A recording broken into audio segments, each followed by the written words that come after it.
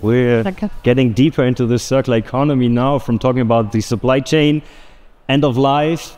I mentioned it, packaging, plastics, big problem. Let's also start there with the big picture. What's happening in this field right now? Maybe, Anna, you want to get started?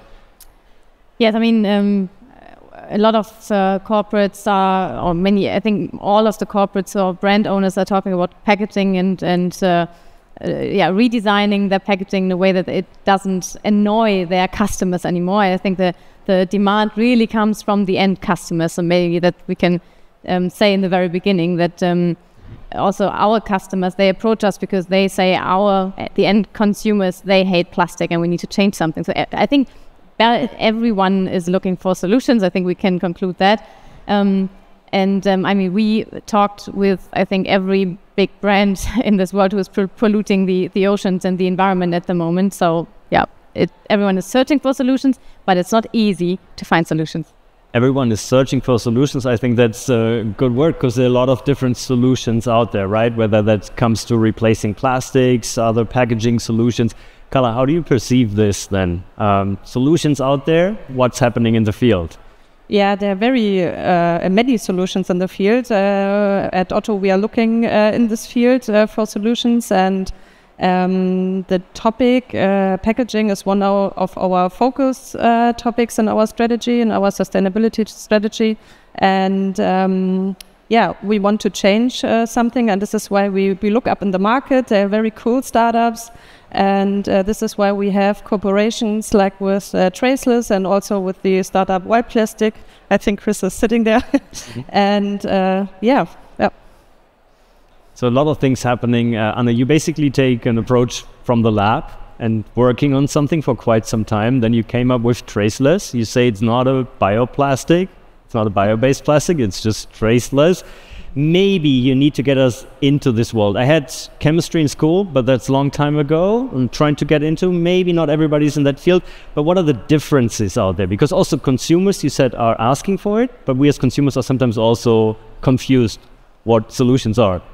And yeah, that's totally understandable, because it is also really confusing and complicated. I mean, maybe I can make it, explain it a little bit. So what we did was, or maybe where I come from, maybe I start with that. Where I come from is the design principle of cradle to cradle. I don't know if that was here on topic on stage today yet, but according to the cradle to cradle principles, it's not that complicated anymore.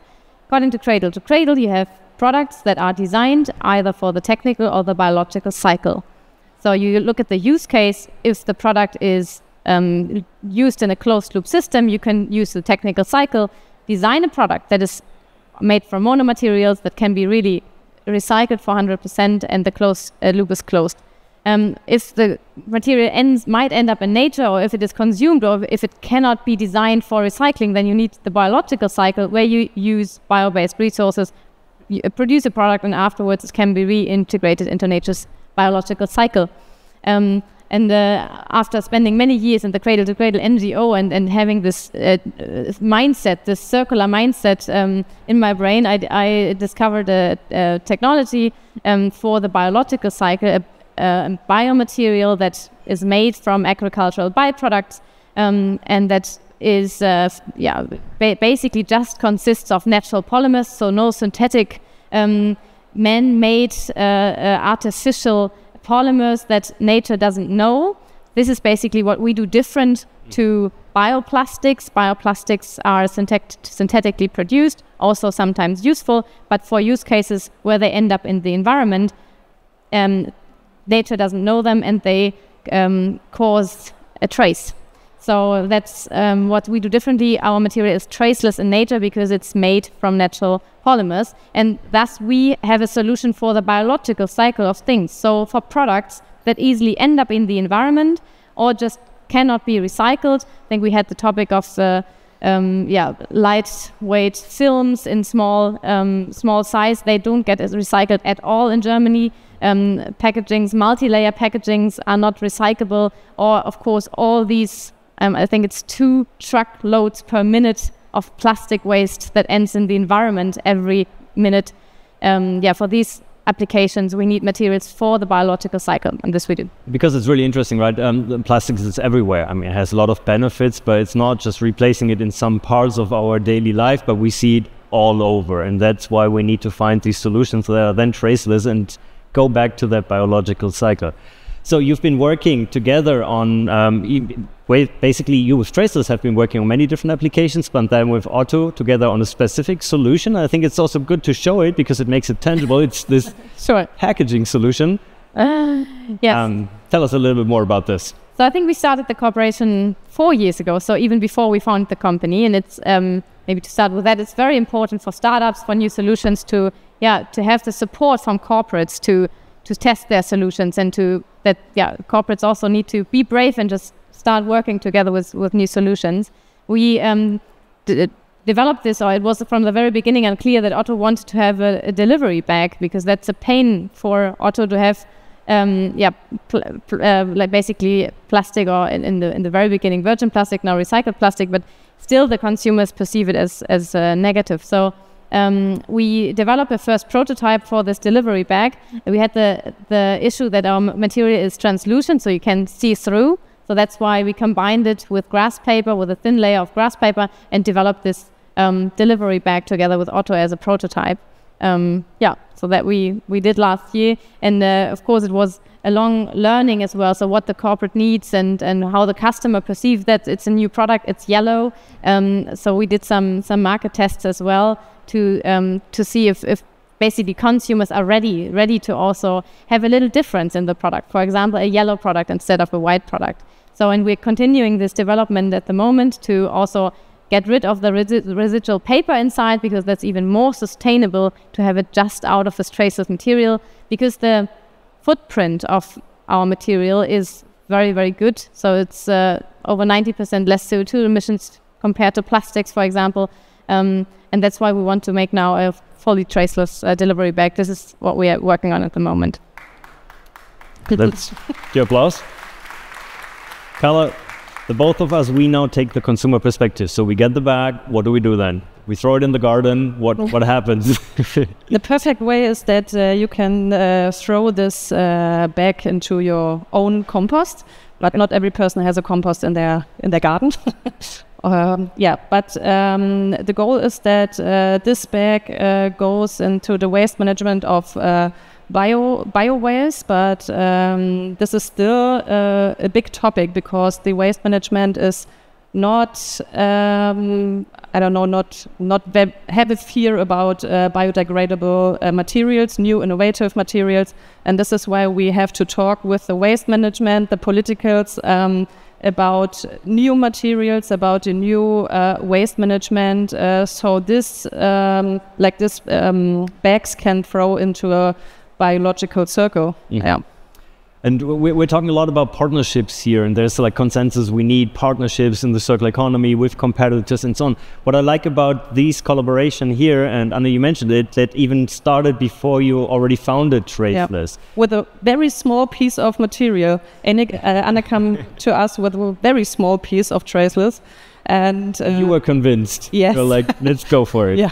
I mean, exactly. That's what's needed, right? Because the solutions, I mean, if they were ready, then everyone would use them at the moment. So, and when we first met, as Carla just said, I had a little piece of sample in my hand and I still was a scientist, not an entrepreneur. So I said, okay, Otto, I have something here, but I don't know if it's going to work out, and maybe it's not going to work out. But still, you said, well, but let's try together. And that was basically also kind of the kickstart to think about founding the company, right? So imagine that wouldn't have happened, that you would have said, well, just come back when you're ready.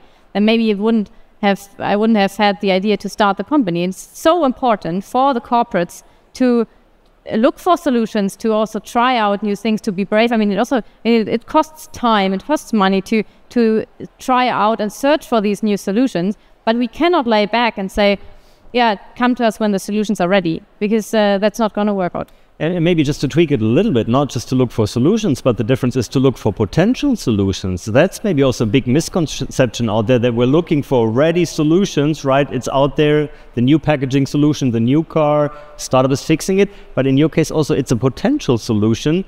And that's something we probably need to change more within the corporate world. Yeah. Sure. Maybe the corporate world then first. Carl is like, yeah. I think it's so important that the companies try new solutions. It's not always a ready solution that we can produce and all is fine. I think it's so important that we talk with the startup to develop a common solution for our problem in this field, the packaging. Yeah, and it's okay to make failures. It's okay to that we have big issues in the development, but yeah, that's the way. So which is unfortunately not always the case, right? It's okay to make failures. Maybe that's still a corporate mindset, but maybe Anna, you want to add?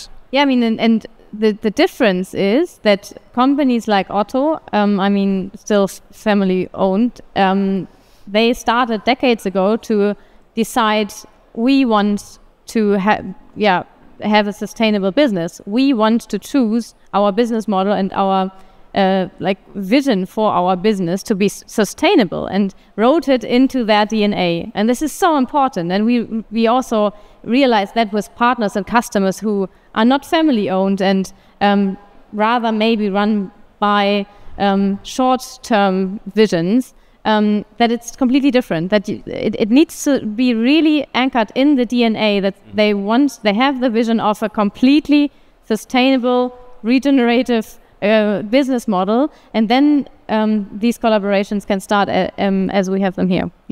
However, what's still also difficult is to acknowledge in your field, like everything on materials, circular materials, is a different approach. It needs a lot of resources, time, expertise that goes in there, right? You spend a lot of time in the lab environment developing something. Is that also something that corporates and other players need to understand, a different approach towards developing solutions that just take longer? Exactly. I mean, that is for most of our customers unusual to not have ready solutions, but they have such a high demand and pain that, I mean, we're not the only ones, right? So there are many startups at the moment, for example, working with biomaterials, this novel generation of materials, but they are still at our stage, more or less. So the corporates are, they more and more get to these new concepts to work together with startups in that form. But I mean, what's happening, what we can see in the news these days, for example, what's happening is that some industries just shout to the government and ask them for, I don't know, subsidies, and ask them for solutions, and lean back to say, do something, otherwise we can't change. And I think this is the wrong mindset. We had this before as well on the stage here. So CEOs of this country, they need to start at their own company and start finding solutions themselves, rather than just saying, okay, there's no solution out there, we can't change anything. Or then give it over to, regulation should fix it. Sometimes it's also to sit back and relax and give the responsibility to somebody else. Maybe there's also a different perspective on the funding part, because money is always interesting in that context, right? Everybody's curious about funding. Also here, we had a good discussion, and Anna and I, we've been in part of the Respond program of BMW Foundation. We had a talk 2 days ago with the Respond crew, where we've been talking about different approaches to funding, because we see a lot of also venture capital going into impact startups. Is that the right approach? Because you have taken also a different approach, because you might need different capital that gives you a little bit more air to breathe. Yeah, I mean, this is another tool. One tool for increasing solutions, regenerative solutions, is to demand them and to ask for them and to work with these companies. But the other tool is money, of course. I mean, startups like us, we need money. And that is especially in the growth phase, and especially for hardware companies as us. I mean, we are building plants. We are producing this material ourselves in our plants. So we need a huge amount of money, and this is especially in the VC and investor world, we see at the moment, especially in Germany, quite difficult, because it's still favored to invest in software, and also governmental and federal vehicles to support these growth stages of startups like us, like hardware startups like us, are not enough to overcome this valley of death, how it's called. So it's a huge problem, of course. Yeah. And you mentioned you need a lot of money. I think that's interesting. Without going in the numbers, everybody would be curious, how much money would you need? But in the end, you're also competing a lot, of course, with the traditional petrochemical industries that are producing plastics. And I found stunning numbers when you look at how much they actually invest into their facilities. So they are building huge facilities. Saudi Aramco, for example, in India, $44 billion going into that facility. I think you're still a little bit far away from that in terms of funding, but it's also interesting to put this into perspective, right? Because you want to get this big, not to create a next unicorn, but to create really big impact. So how do you make that happen then?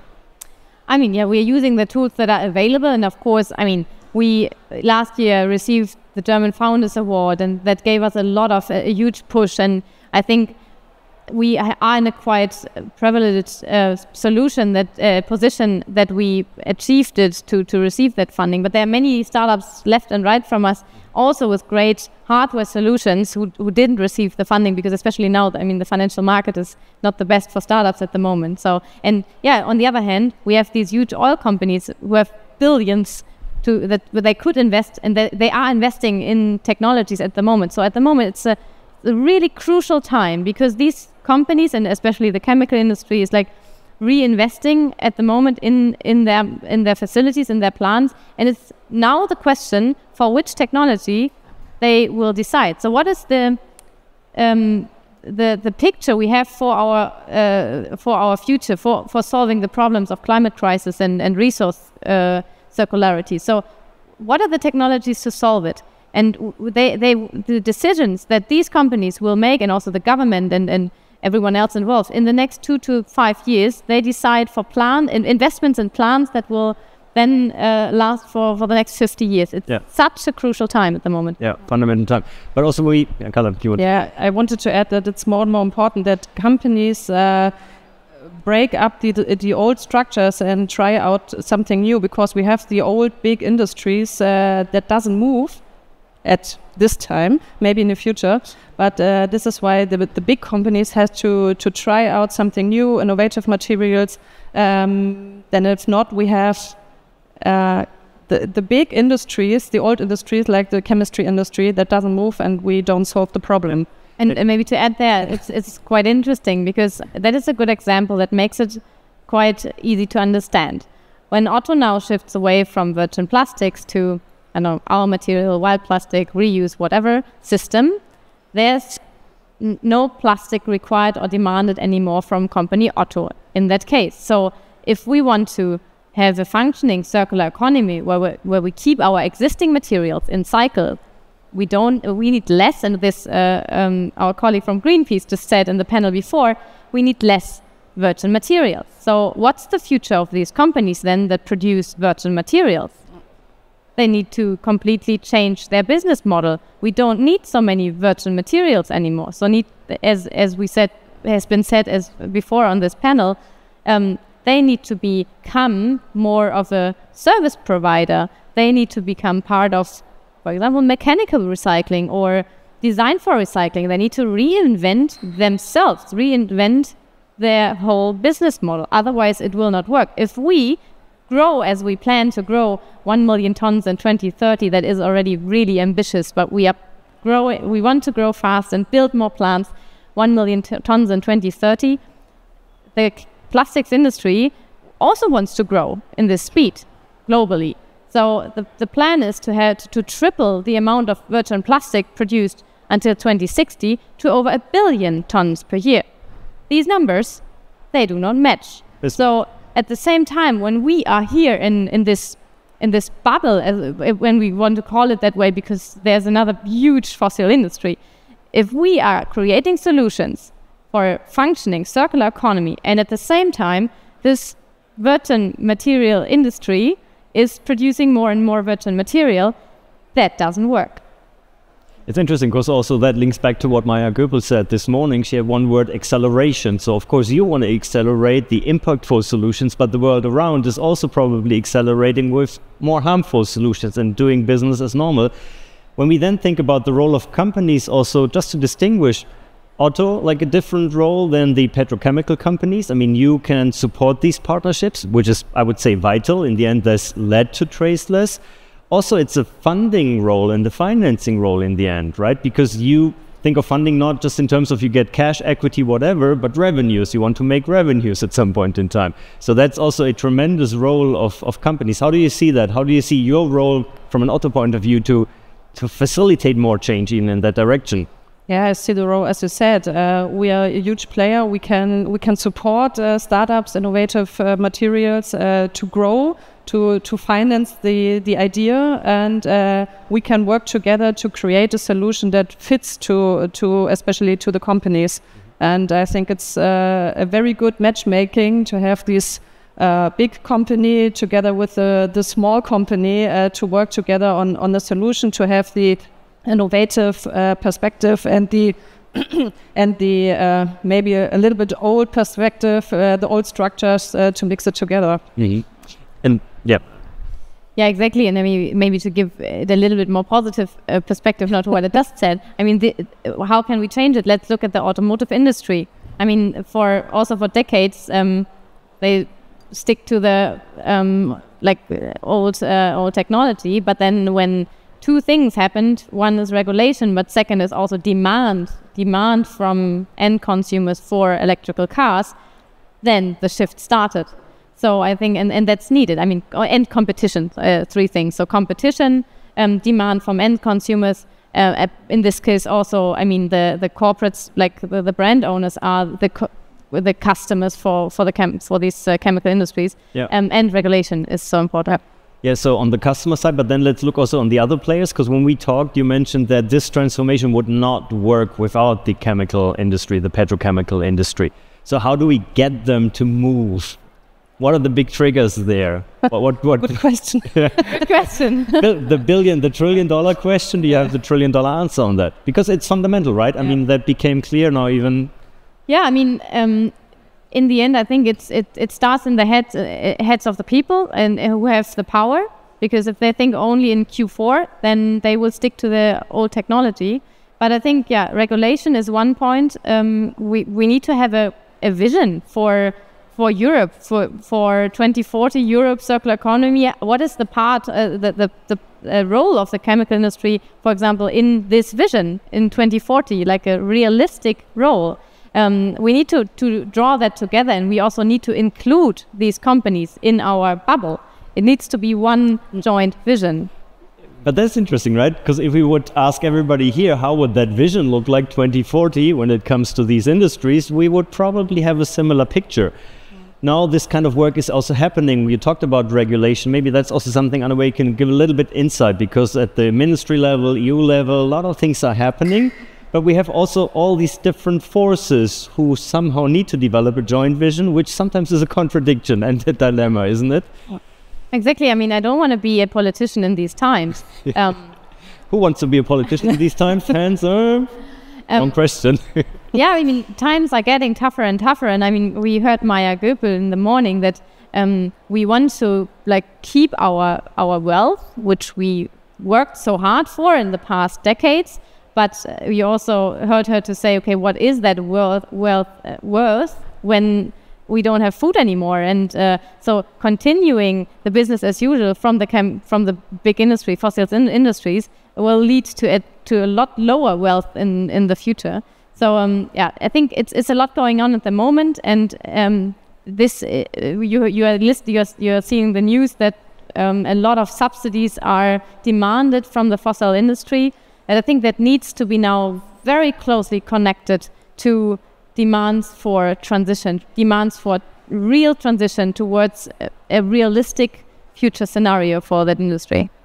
Okay, that's a good point, and certainly good examples, impactful examples help a lot. So maybe Carla, also there to you. You're now creating these examples. How can you maybe leverage your work and also influence other companies, competitors, or other industries by showing good solutions that people also get fascinated about, right? We want to tell also a different narrative. How do you see that? Any plans that you do, any things that you do in that direction? Yeah, that's necessary. We have to talk with other companies. We have to make collaboration to make a big impact in the industry, and we have to talk with the government. We have to talk with our producing industries, and then we can make a big picture, a big solution that we change. Yeah. It will be really interesting to observe what will happen on the national level, right? When we think about the regulation, what's driving, especially in Germany, a lot of things happening right now.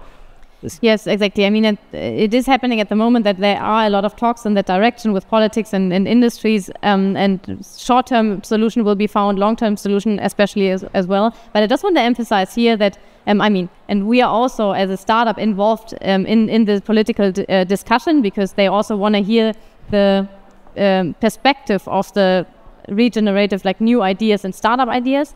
But what is very important for me to say is that we don't go there alone as a startup with a crazy idea, but I mean, we have the backing of business models that are here in this room, in this fair, which are great examples that circular economy and cradle-to-cradle design and all these great initiatives and ideas you have here are the answer, are the alternative to just producing more virgin material. So this is what we will also take in these discussions when we are involved in the talks with politics and industry, the backing of these great ideas and examples we see here. And I think it's great to hear that you are then involved and that we find a voice in these discussions. I think fundamentally important, and as I said before, really important to have these positive showcase examples. So I would say at this point in time, thank you very much to both of you for taking us into alternative solutions. I think we have a better idea of what your goals are for 2030 for Traceless. We have that numbers. We have a little bit of an idea that we need to work on 2040 vision for the petrochemical industry, not only, but beyond, right? How does that look like? Interesting question for all of us to think about. And with this, I would say thank you very much, Anna and Carla, and big applause for this great discussion. Thank you very much.